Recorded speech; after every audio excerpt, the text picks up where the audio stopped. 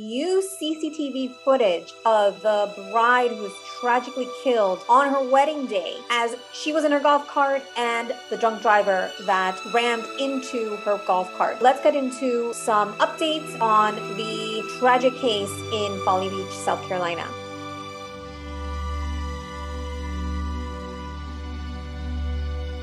Hi everyone, Empowering True Crime Alex here. And normally I wouldn't cover this type of story, but I was in Folly Beach a few months ago on vacation at the same spot where this happened on the beach side. And it's just such a small little beach town, very quiet. You know, the roads are very narrow. There's actually 25-mile-per-hour speed limit. The person who was allegedly drunk was going supposedly 65 miles per hour. So I recently posted about her obituary, and I'll put a link here, as well as the vigil that was held in her honor a couple weeks ago. So I'll post that here as well. And also the CCTV footage that was shared from a house that was in the area that caught the cars speeding by, because they're really small, narrow roads. I've actually driven in that area, really small, narrow roads. And so basically everyone's going on the same road. So I'll share that. I actually have it in a larger. So here it is larger. Let me go ahead and share. This was from the Daily Mail, and it's an exclusive that they were able to get.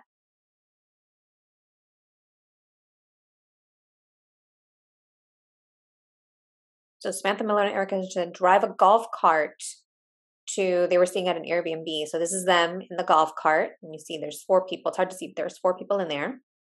Then Jamie Lee Komoroski, who's a driver, drives 65 miles per hour in a 25-mile-per-hour zone. Emergency vehicles race to the scene.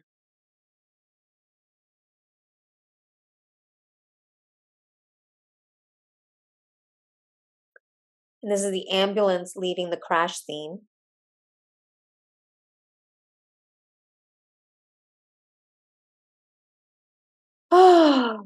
So there it was, that piece, and just heartbreaking to see.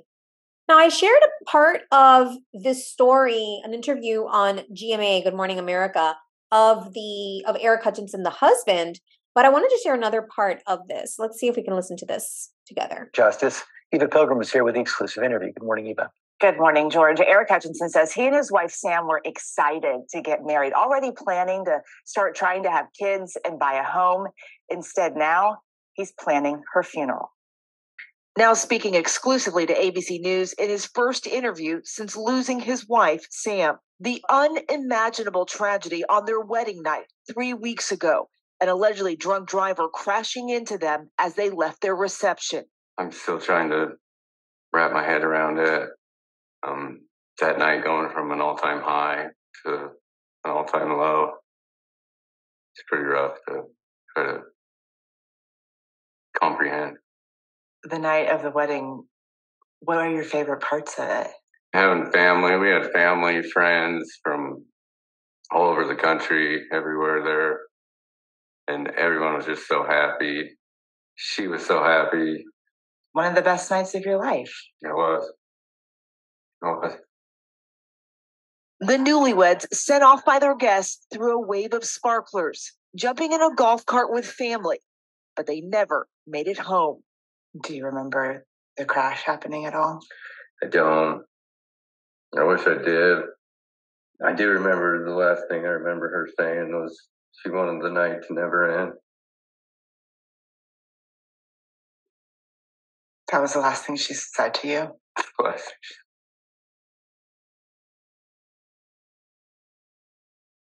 Just down the road from their reception, their golf cart hit by a car.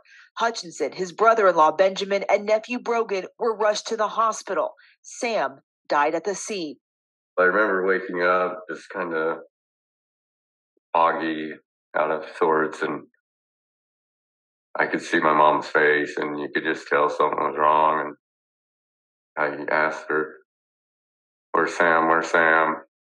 And then that's when she told me there's an incident, and that that Sam didn't make it.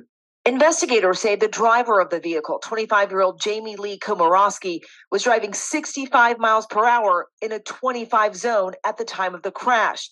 According to the toxicology report, her blood alcohol level was more than 3 times the legal limit. She's been charged with DUI and reckless homicide. On Wednesday, Hutchinson filing a wrongful death lawsuit against Komoroski and several local bars and restaurants where she allegedly drank the night of the crash. Her employer and supervisor also sued, accused of pressuring her to attend a function and consume excessive amounts of alcoholic beverages that night. Her employer saying in a statement, there was no officially organized employee function around drinking, and Komoroski had just started training for the job. This is a case about protecting communities from drunk driving.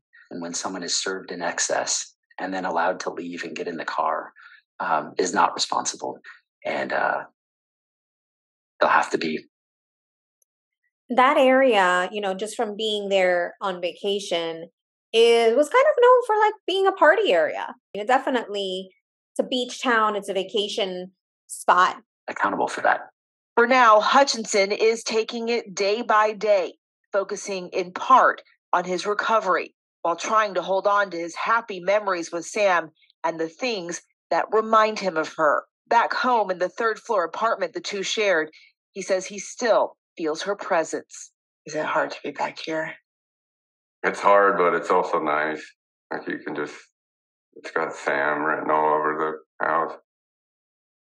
So it's nice to be here and have good memories.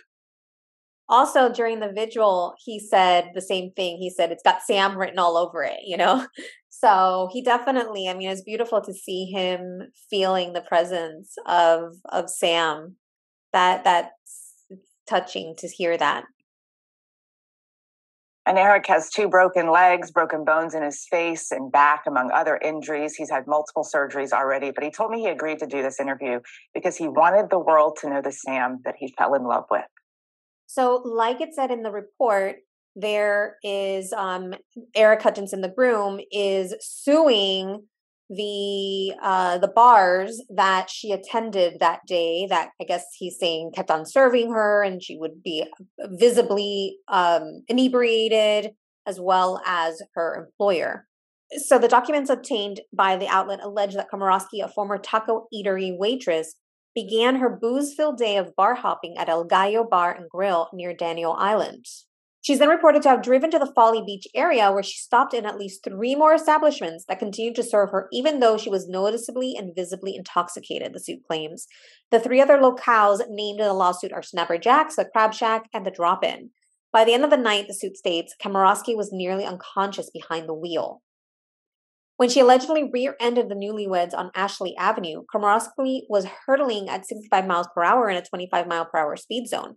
Previous reports said the impact sent the golf cart flying 100 yards before it finally rolled to a stop. That is crazy. That's a football field. In addition to Samantha's wrongful death, the filing is an injury suit on behalf of Aric and 2 relatives, including a minor, who were also riding in the golf cart and suffered terrible and permanent injuries. Komoroski, who's originally from New Jersey, has been charged with 3 felony DUIs resulting in great bodily harm or injury and 1 count of reckless homicide. Okay, so I don't want to share too much more about her. So again, just a tragic moment. Normally I don't cover cases like this, but because I'd been there recently with my own dog on the beach, I felt a connection there. Really tragic that happened. Such a beautiful place for a wedding. And then, of course, this tragedy struck just hours after Sam and Aric got married. Let me know your thoughts in the comments. If you enjoyed this video, if you learned something, I'd appreciate if you hit the thumbs up. And if you haven't yet subscribed to my channel, I'm really close to 1,000 subs. So I really appreciate that you get me over the edge. And with that, remember to follow your intuition, keep it empowering, stay safe, and stay thriving. Bye for now. Don't forget to like, subscribe, and hit the bell button for notifications. Thank you.